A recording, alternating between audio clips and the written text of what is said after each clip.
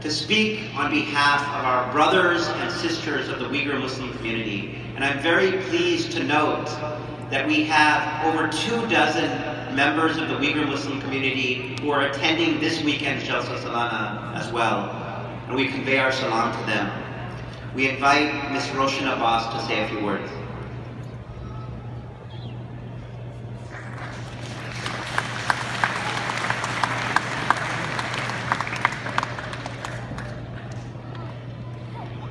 Assalamu alaikum. It's so wonderful to see our brothers and sisters all together in such a great occasion to celebrate our unity and the bond. I'm very honored to have the chance to speak and represent my people, the Uyghur people, here in front of this prestigious community.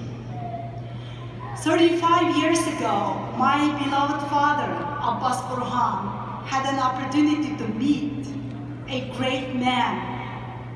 The values they shared, the human dignity they glorified, the compassion and the empathy they both embraced immediately brought them so close together that they called each other brothers. That great man was the pride of all Muslims, Dr. Abdul Salam. The golden bridge between Uyghurs and the Jamaat Ahmadiyya was built 35 years ago. And with Allah's generous exertion, here we are, connecting today. The individual freedom to choose what we believe, how we believe, and why we believe is one of the major achievements of the modern world. It defines our sense of liberty and the freedom of conscience that we all take for granted. Yet, now this foundation is coming under attack. This disturbing trend is clearly visible in the persecution of the Uyghur Muslims. With that passion for brotherly love and the eagerness to help the weak and the deprived, Jamaat Ahmadiyya has adopted our cause while Uyghur Muslims are facing the most unprecedented and the horrendous atrocity of our times. According to the US statement officials, there are 1 to 3 million innocent, voiceless Uyghur Muslims, including my own sister, Dr. Gulshan Abbas, detained in concentration camps today. The entire Uyghur nation is facing persecution, humiliation, and the extermination. The crimes against humanity the Uyghurs are facing today under the pretext of Islamic extremism threatens all of us. The Uyghur Muslim struggle should be the concern of Muslims everywhere. The Islamic hadith of brotherhood says that all Muslim ummah are one body, while the Uyghur Muslims are being amputated from that body. We were left alone.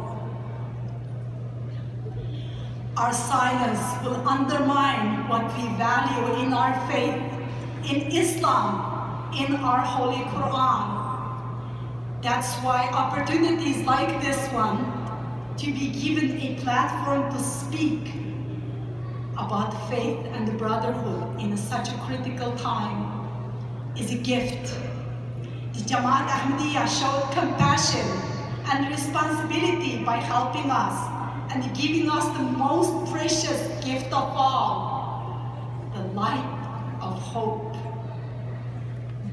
The loving outreach of God to the world has sent us here with your Jamaat.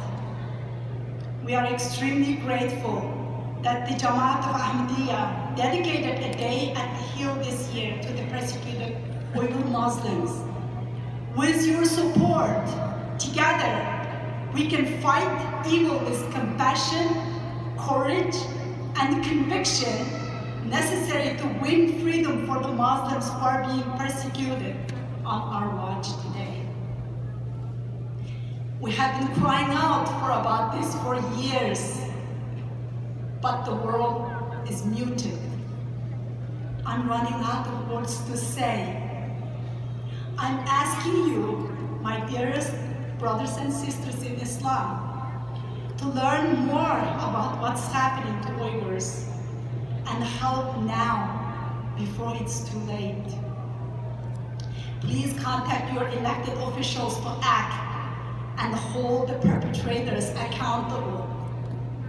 History will remember those who act and those fail to do so.